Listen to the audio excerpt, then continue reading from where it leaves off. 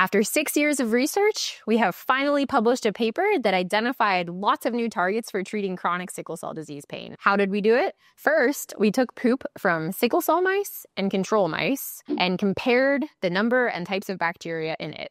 We found that bacteria in sickle cell poop were different from the ones found in healthy control poop. So next, we transplanted healthy control poop into sickle cell mice and found that the sickle cell mice had their pain alleviated. Science. Turns out healthy poop has high levels of a healthy or probiotic bacterium called Akkermansia muciniphila in it.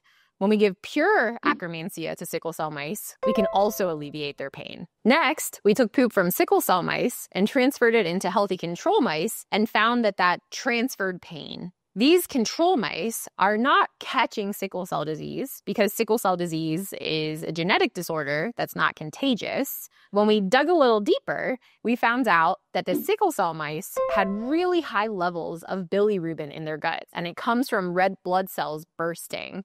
This process happens a lot in people and mice with sickle cell disease. Bilirubin can activate a protein called TRPM2. TRPM2 is found on neurons that are part of the vagus nerve. This structure runs from the gut all the way up to the brainstem.